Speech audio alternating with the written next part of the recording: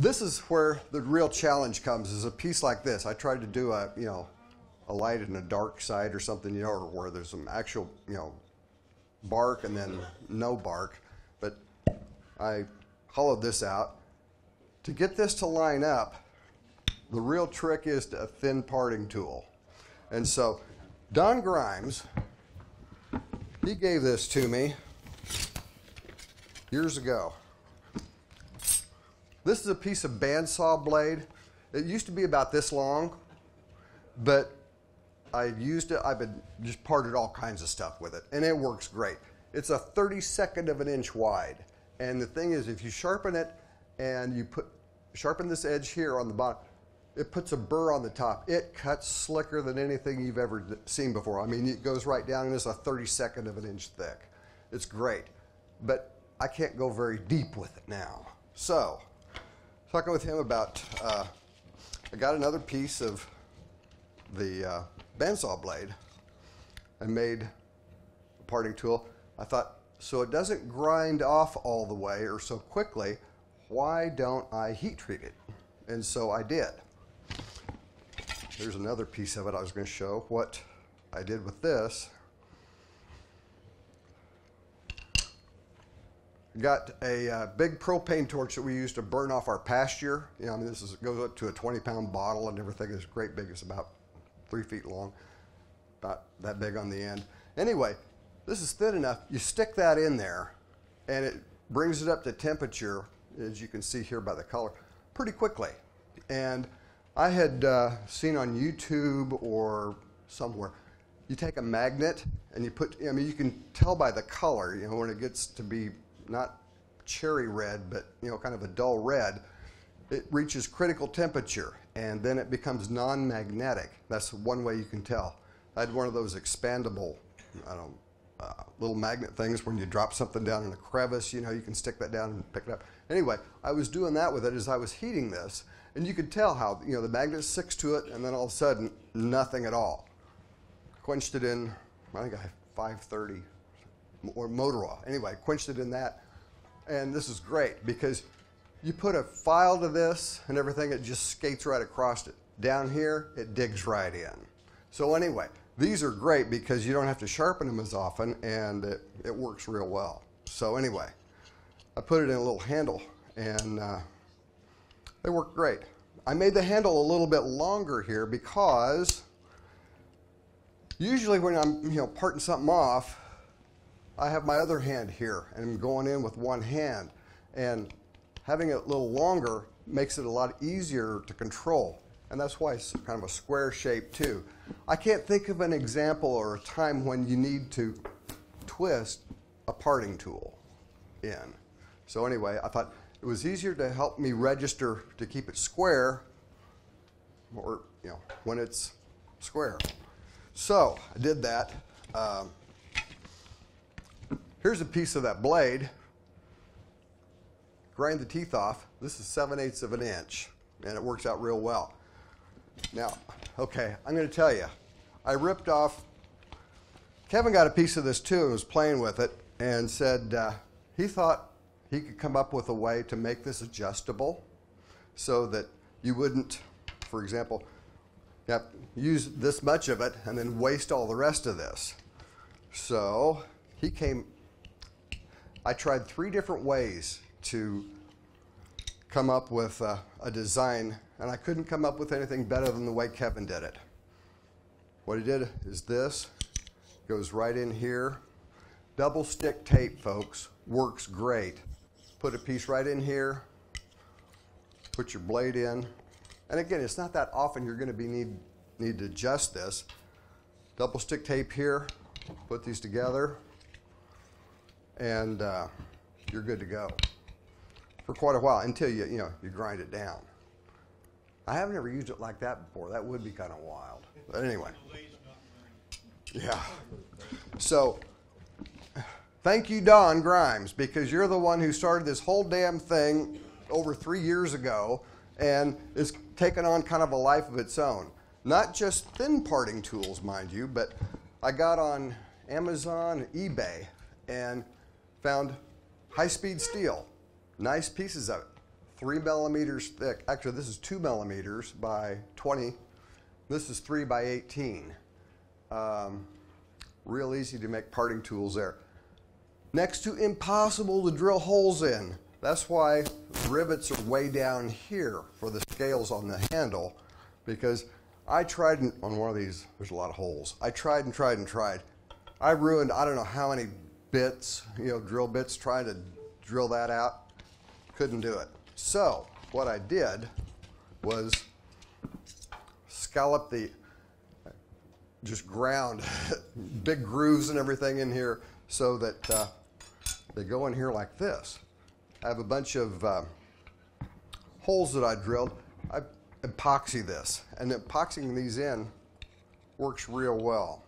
I don't know if you guys can see this, but and then have the epoxy seep into the holes and everything and all around the scallop portion of these blades so that they're not going to come apart.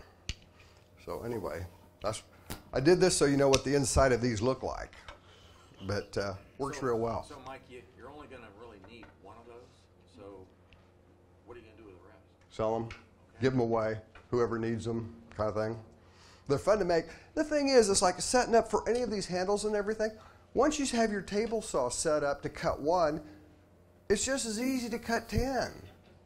I mean, really, if you got the material, it's no problem running it through. So that's what I did. And the problem was, where do you get more of this material? Don had, I don't know, a big 15-foot industrial bandsaw blade. I don't know where you can get this. I mean, I've looked all over, this is all over eBay and Amazon and everything else. The thinnest I can find is 2 millimeter. Like I say, this, I measured this, it's a 32nd of an inch. And this is perfect. It's wide enough too that provides stability, or beam so you can press in with it.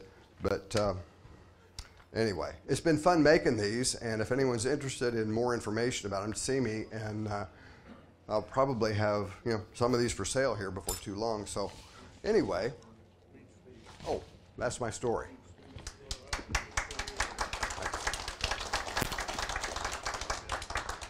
Okay, I know there's a lot of other people that have homemade tools that hopefully they brought tonight and can share with us. Yes, sir.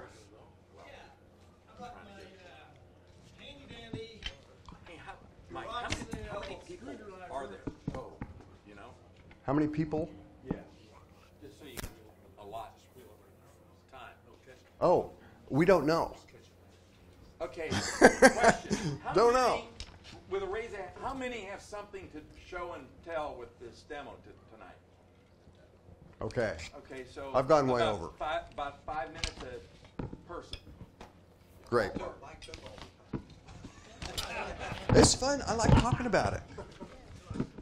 Okay. Hi. My name is Jack White, and I'm a meeting over here. This is my second meeting to come to, but I brought in my homemade. Please use that stand over there. Is this better. thing spin? Does this spin? That's a good thing right there. Yeah, okay. Aha. There we go. All right. Okay. So I'm going to hold this, and hopefully you can see there's I took a grinder and I ground a chunk out of the flat part of this screwdriver that I got at a garage sale. And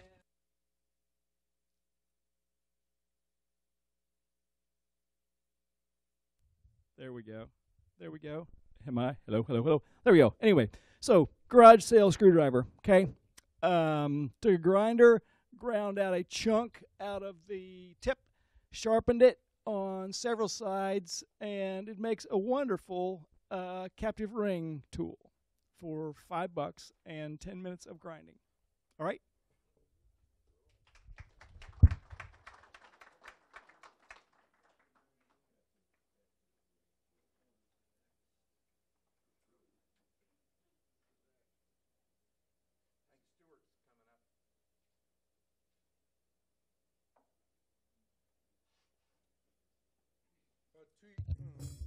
About 2 years ago, I attended a class with Paul Fennell. And if you know his work, he does mostly hollow forms. What he makes and sells is this item. So it's a distance finder or a thickness finder for your hollow form where you can't get quite underneath the very small opening that you're going through.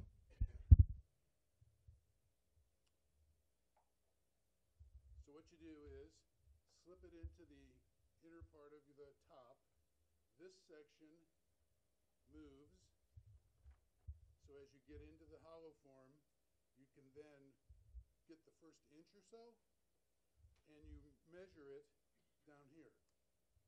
These are real simple to make. I'll leave it out on the table so you can see.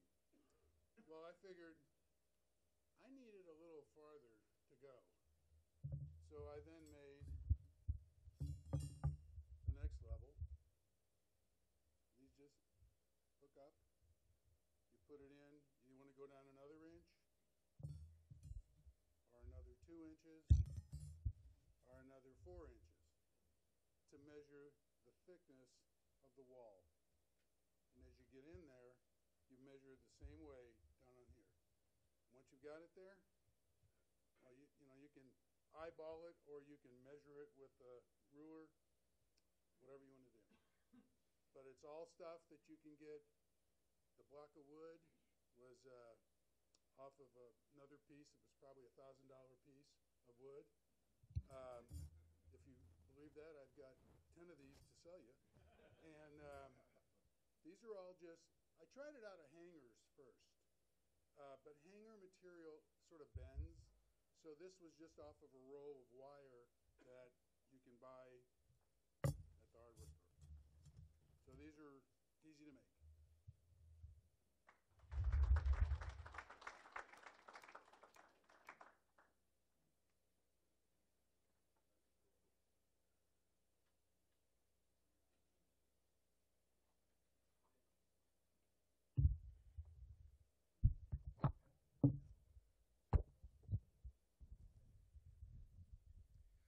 I took Jerry Darter's yo-yo class, but it didn't work very well. I couldn't find the string. He forgot to tell me you had to have a string to make a yo-yo. Thanks, Jerry. I really appreciate that. Actually, what this is it's a one form of doing inside-outside turnings to hold the turning. You'll be able to hear me. Can you see the inside of that? Okay.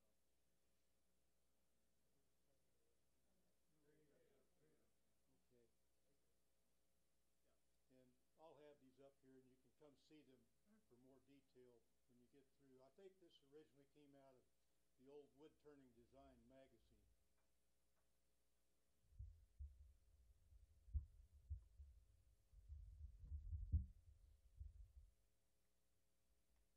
This is the long pair. This size is for using 1-inch blanks, and I've got 3/4-inch blanks up here.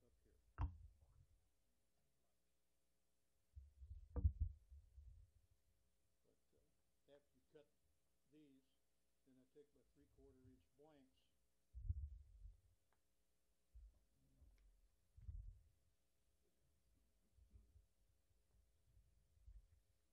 and I insert them in there like that, and then I just put these wheels on the lathe, headstock and tailstock, and they turn like that, and they hold the blanks on there. And these rubber bands that you see that I've got on there right now, the inside of that would roughly be what I would have designated for the first turning, which would become the inside, and then you would take it apart and flip your blanks around like you normally would for an inside-outside turning, and put them back in there, and then do your second piece of the inside-outside turning. And then turn again, and then you would have your inside-outside turning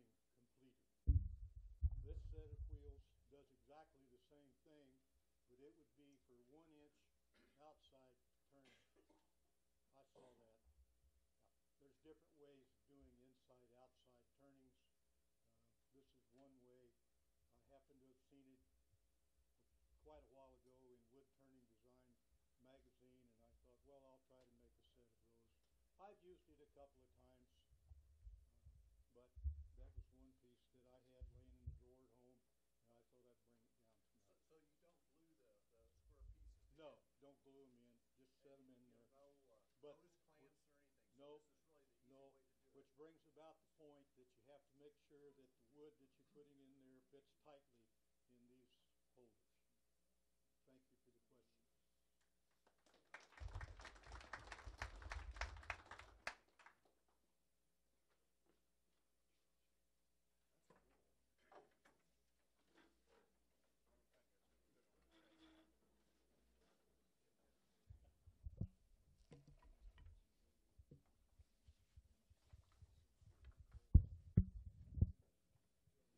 It's okay here, Sean. Sean wants that on the camera. Yeah, exactly. Hopefully there's a word for the biggest homemade tool. I got this idea on YouTube. There's a guy, Reed Gray, who goes by the name of Robo Hippie, and this is basically his contraption. I didn't really alter any of the plans that he had on doing it. The reason for it is for cutting bowl blanks and cutting them to get the pith out of the wood. It's a roller table with just a lazy Susan underneath the platform, so this turns. A lot of times on log slabs, the pith will be off-centered. It'll be in the center here, and it'll be off on this side. And so this setup, what it allows me to do is, in order to cut basically that section out of the center of the log, I'll set the log on something flat, take a square, and draw a line down straight up off the bottom on this side and on this side, and then mark at the top where each one of those lines are, and then roll the log up on here, and then the platform rolls on the angle iron, and there's a metal angle iron piece on the back here, and I can use just a spring clamp to bring it over, line it up, and then clamp it here. And then, depending on what this angle is, let me back up a little bit here. This is a bracket that attaches to the base of my chainsaw blade. I drilled a hole at the very back end of my chainsaw blade, which isn't easy to do, by the way. But this bolts on to the chainsaw blade, so this will travel up and down on the rail. So, and it will swing on the chainsaw blade. So all that I have to do is set my chainsaw up here, get it lined up on what angle this needs to be, and then when that angle's set, just clamp this down like that, and then make my cut most of the way through, loosen this, come over to where the other line is, make the cut most of the way through, and then if I'm wanting to get rid of the bark on the outside so that I've basically got a blank that has parallel sides, I can move it down, cut that off, cut this all the way through, and then come back and separate the two. So I end up with a bowl blank that has parallel sides to it. It's nice to set up, and whether you cut them out on your bandsaw or you just put them on the lathe as they are. I just found out early on that it's really nice to have parallel sides. It just saves a lot of time on the lathe. This obviously is a major pain if you're only doing one or two at a time. So I'll pull it out of the barn and do 10 or 12 at once when I'm doing it. But anyway, I had all the materials on hand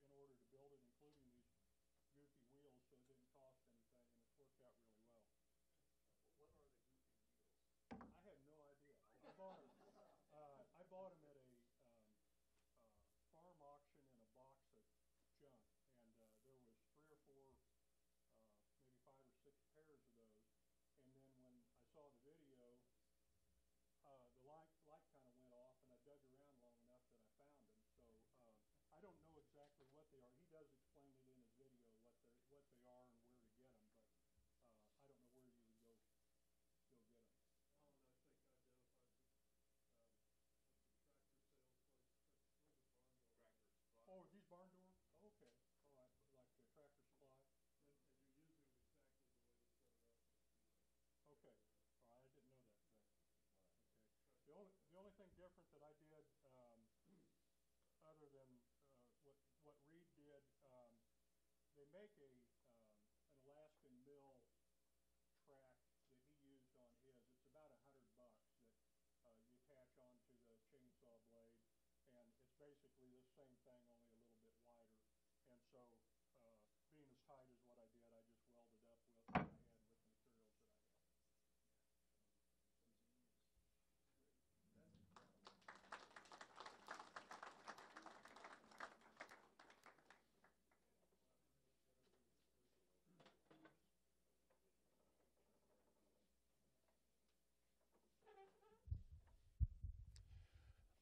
I've just been doing tools for a little while, so this is actually the first tool I did, and somebody else talked about a captive ring, and this was to get in there. Very crude. It's only glued into the handle, so it's the first tool I ever did. This one, over the holidays, I was turning bells, and I've started doing a little bit of hollowing, and so if you set the tool rest here, and you start the center on there, you can just push this in. So it saves you from setting up your chuck and going in. And when you're just trying to get a hole to start in the depth, instead of using a Forstner bit, it goes really slow. This thing will go very fast because it's meant to take out the wood. But because it's going faster, you're not going to get the smooth cut you would if you had the Forstner bit. And then I was trying something out, which I may be doing a demo on later, but Chris Coyne was in turning a cube into a feature, and so I really had made a handle for this, although I have a tool I could stick it in, but it's just a very fine point tool, so you can use this to make your little gewgaws on something, but also we had wings going in to a very tight angle, and you can't get the spindle gouge into it, so you can get this in here and you can turn it a little bit to scrape it and clean out any tool marks on the way out. And again, it was a flat piece of, I don't know, I think it's a 4x4 by 200 millimeters. So it's a very small piece. It's ground to be very narrow, so the angle here is probably about 20 inches, so or 20 degrees, so you can get really in a tight area that you can't get in with a spindle gouge. And then the last thing that I was working on, and it's a little bit nicer handle, but I'm still experimenting on it. But particularly, I'd taken a class with Ashley a few years ago. She liked doing the expansion jaws, using the outside of the jaws and expanding them. And then the demo last month with Anthony, same thing. And you know, if you have a skew and you're trying to do that, well, the headstock is in your way. So you either have to do something so you can move the headstock out of the way. So I basically ground this tool so that you can come in from the side of the headstock, and then it's ground so that it angles flat here, and then has your dovetail coming here, so that once you use something to create your little path there, you can clean it, straighten it out with the end of there, and then create a little dovetail coming in, so that when you expand the jaws, you got a little bit of dovetail there. I'm hoping everybody understands what I'm talking about. And this one, I actually made a handle, and I've got a little set screw in there. So this is my first time doing a set screw on a handle. I think I have to redo it, but it's a good starting point. So.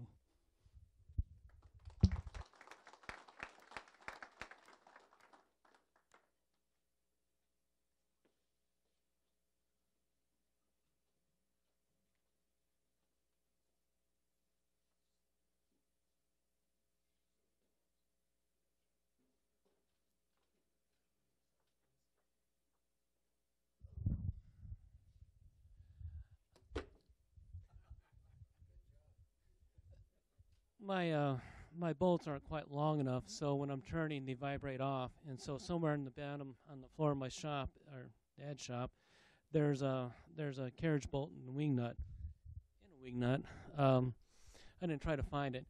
I'm the master of wimpy spigots. So my spigots are too small, and so instead of making bigger spigots, I came up with these things. And it's monkey see, monkey do. There's a really slick $300 or $400 device like this that you can buy, made out of metal. And on YouTube, which is a woodturner's best friend, somebody came up with a device like this out of wood. So I just took the concept and adapted it for my own use. It's made out of plywood, and I've got these nifty little slides back in here to adjust for the different diameters. And the wheels for the big one are just rollerblade wheels, and they're really dirt cheap. Oh, there goes another bolt. Yep, rollerblade wheels. And then this one is just a smaller version of the same thing. And, you know, if you go, when I was doing my scoping for supplies, I started looking for these little bearings at places like Ace Hardware, and it's like $5 a bearing. And I got wise once I found the rollerblade wheels. I know I got the bearings, and the bearings are cheap. So these are the bearings that press into those. And for somebody that doesn't have quite the light touch, it pushes too hard, and maybe doesn't get his toes quite as sharp as they need be. It's a real lifesaver. So especially when doing like long, spindly things or bowls that have like a long shape. I like turning amphora. I haven't turned one in a while, but when you turn stuff like, you know, an amphora pot, it really makes things so much easier. So that's what I've got.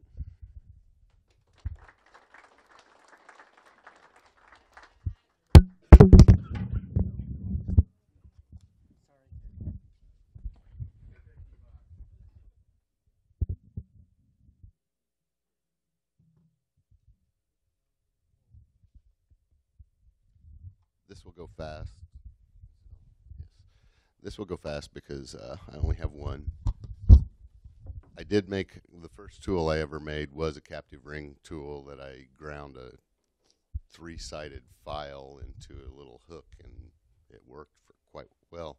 I was setting in with the Knights of the Square Table in there on Saturday, and talking about how we can, if I could use these old planer blades to make a tool, and they're high-speed steel. They said yes, and the only tool I could think of that I needed was like Jack had, where it's to cut the little angle for a dovetail, an inside dovetail.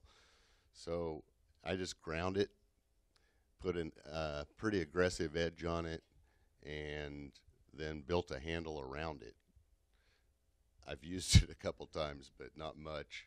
It does cut, but that end, I put a aggressive edge on that, on the flat end, and because it's pretty thin, it wasn't as good at that as I thought it would be, so I might round that off a little bit and just use it literally to get my angle cut. But just, it's put it down, bzz, that's it, and then it's back in the toolbox. Thank you.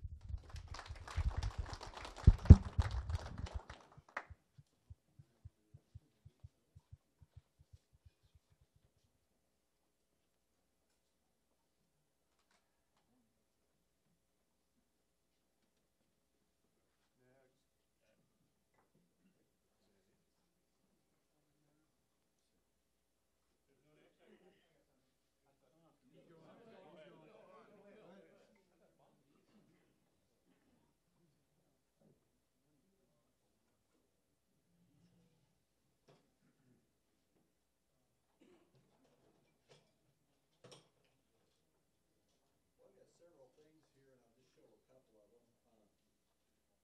So several people in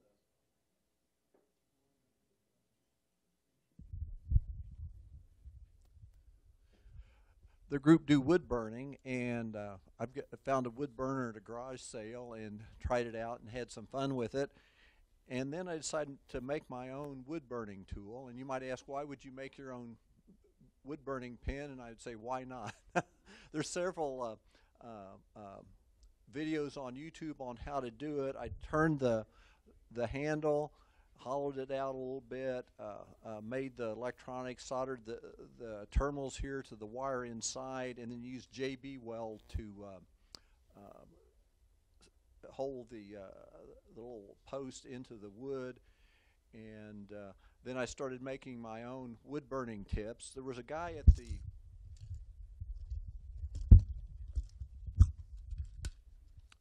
symposium that had some, and he was using pieces of brass that he had run the wires through, and this is a little six-pointed star, and so when you do the wood burning, it makes that design into the wood. And I've got a whole 15 or 20 or 30 in a box at home, but I brought a few in. This is a wood screw, a brass wood screw that I ran the wire through, and it gives an odd design, and there's spirals and different things. And I've got wood burning pins that like I say, that I started out with that were purchased and manufactured commercially, and since I've done this, I bought some more, but the homemade ones work as good as any.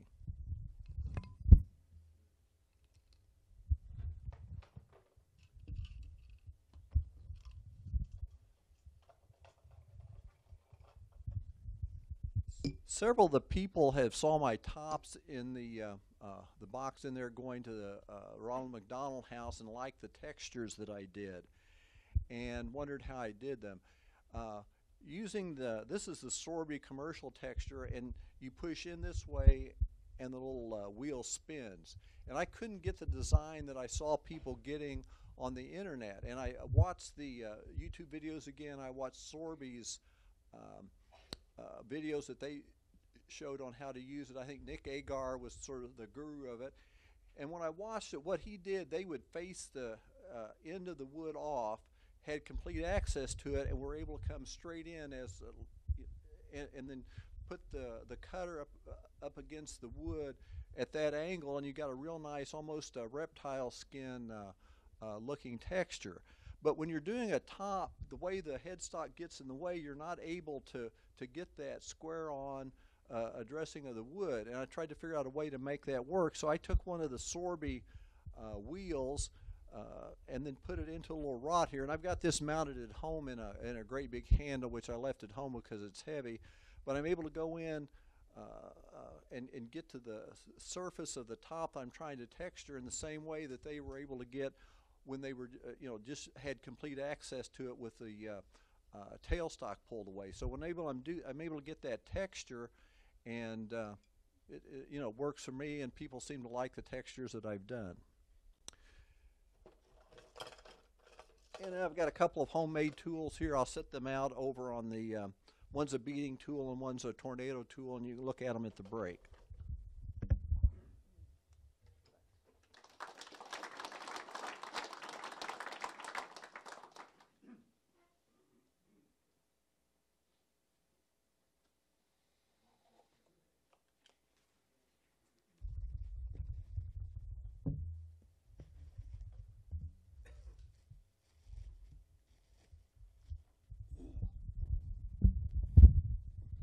When I started turning many years ago, there was a guy by the name of Bob Roseanne.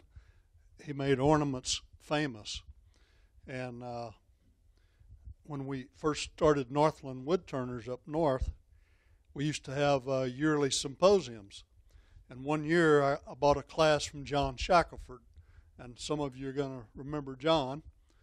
And so one of the things I learned at his class was to make ornaments. Well, his good friend Pete Stiglitz had made him a small little skew with an interchangeable handle, and it looked like a one-way handle. So I hit Pete up to make me one, and he said no. I said, okay. So I went home and I made my own. It's not interchangeable, but it works. And a piece of mesquite and a piece of just a 1/4-inch round stock. And what John showed me to do is when you're making your, I don't know if you can see this.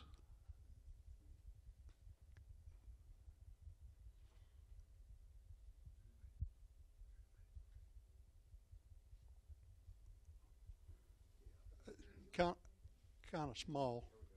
Keep it horizontal. The lines in your shirt. Okay. Well, anyway, I found this one laying on my table today when I was getting a little tool out. And this is one I had made several years ago, and it's just been laying there for whatever reason. And you would have teardrops. And you'd use this with your fingers like so, and go down and make your teardrops. And that's the first cue I ever learned how to use, and I didn't know you were supposed to be scared of them, so I still use them today. But anyway, this is a type of ornament that Bob Roseanne was making. This is a shorter one because I think he made 4 or 5 teardrops. This one has 3, but I made those also. But anyway, I just thought brought back a lot of old memories. Virgil was there that day. I took the class from John's house, and a lot of you probably still remember those days. So just something different, and it works. You know, it's sharp, it cuts. So.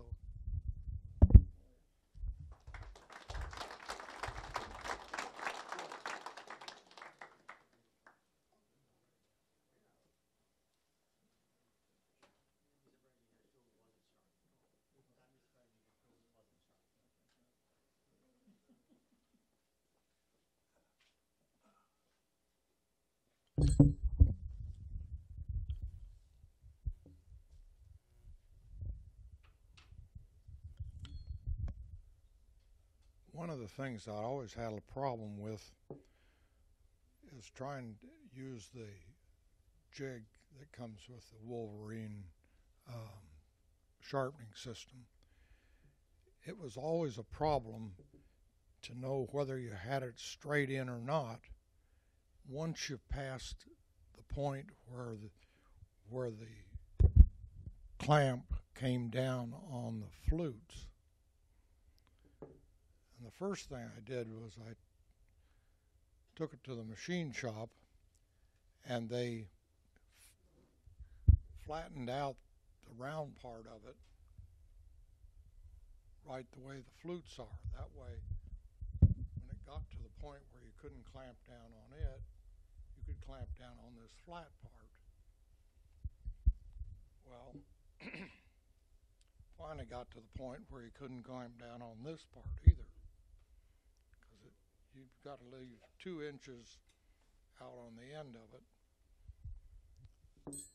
So what I finally did was you either throw them away or you find a handle they'll fit in. Well, there's a lot of handles that are made, but I didn't want to spend any money on it. I think I got $3 in this. It goes in one end of it, tightens down with a 1/4-20 set screw. The other end you can put this in. And if you carry them back and forth, you just put it back inside altogether. I got 3 or 4 other handles made the same way as this. It's made out of thick wall tubing, actually, so that you've got room to put the set screw in. And then this part's just an ace bandage wrapped around it because it's easier to hold.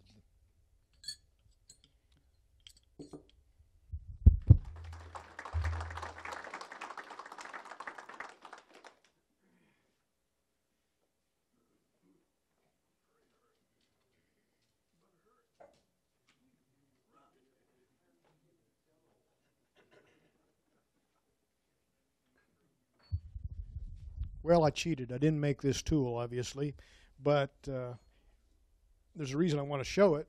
Years ago, I took a class with Ray Key, and at the time I knew I was one tool away from greatness. So I bought his scraper. Now I've purchased about 50 tools since then, and sooner or later I'm going to hit the right one. But what's unique about this tool, you can use either side, so you can use it for the inside of a bowl or the outside of a bowl. And I used it on the platters I made. I brought 2 platters, and it takes the place of the 80 grit sandpaper. One of my platters is a little bit smaller, and I used this instead of the 80 grit sandpaper. The bigger platter, however, has a knot out toward the outer rim, and when it hit that knot, it would start to leave chatter marks. So I used the 80 grit sandpaper, Anthony, but then it took me twice as long to try to get the 80 grit sanding marks out of that walnut. So I prefer to use this, but sometimes it'll chatter if you've got especially something out towards the rim that'll make it do so. But it's a great tool because you can go inside or outside with the one scraper. So I wanted to show that. It was developed by Ray Key, and it was handmade by Henry Taylor. So there you go. And I don't know where the thing is. Is it behind me? People keep moving the holder.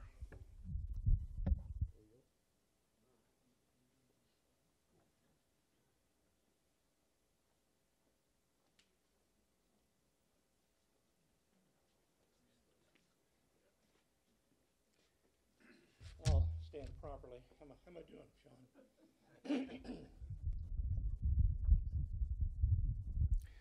I'm Kevin Neely. I've been turning hollow turnings for a long time. I think just about everything I make is a hollow turning. And to make hollow turning successfully, you have to be able to measure wall thickness accurately. So over the years, I haven't bought too many wall thickness measuring devices, but I've made a lot. The very first one I made looked like this. It was a caliper, and you can see that it's graduated, so I can see what the thickness is. But it works really well underneath the lip of hollow turnings for about 5 inches down. And then I made a longer one for deeper, more weirdly shaped hollow turnings. And I've made them for real long vases, tall vases that are almost 2 feet long. But they don't cost anything to make. They're real cheap to make. Then about 2 years ago, I saw this thing at Woodcraft called the Gadget, and it was a spring plunger caliper. It's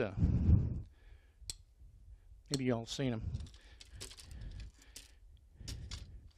The Gadget looks a lot like this. It has a brass plunger that has a spring on it, and you measure wall thickness between the 2 rounded pieces right here. And the very end of it is a graduated stem, so you can just look and see that my thumb is 3/8 of an inch thick. It's real easy to use. And like the other kind of calipers, you can put it inside the bowl and sweep it from the distance that you want to measure, and you can see how the plunger moves in and out and measure it as you go. So it's really handy. But there's no caliper that's perfect. There's always some kind of weirdly shaped neck or lip or base or something like that you just simply can't get a measurement on with any tool that you've got. So I've made a few different ones. This is made for a weird lip of a vase that has a neck on it. Just couldn't get anything in there except something like that. And the way I design a caliper of any type is to draw the outline of what I need to measure. And then I will draw the outline of the caliper and cut it out and run it over that outline on a piece of paper and just look and see if it looks like it'll actually measure anything or if it interferes somewhere. But I have probably 3 or 4 at home still that I've used for specialty things. But on my website, I made some instructions. If anybody ever wants to make a caliper, one of these spring calipers like a Gadget, I have instructions on how I made my first one. And if you get with me, I'll tell you how to download it off my website. But they're not that hard to make. The calipers, if you go buy one, they're probably $50, $60. And if you make them, they're $5 or $10. And the spring is $1.50. That's the most pricey thing in it. So I guess that's about it. You can make your own calipers and do a good job. Thank you.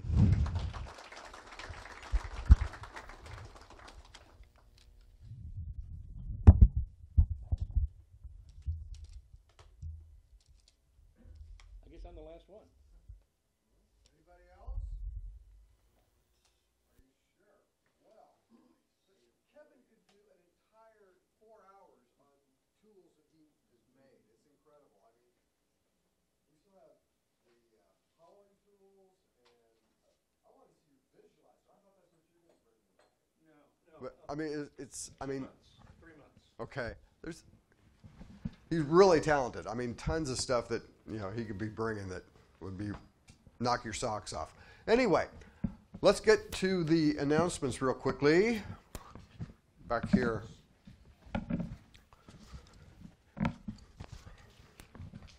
Anyway, a round of applause for everybody that had the courage to get up here and show their homemade tools. Hey, thank you. Okay. The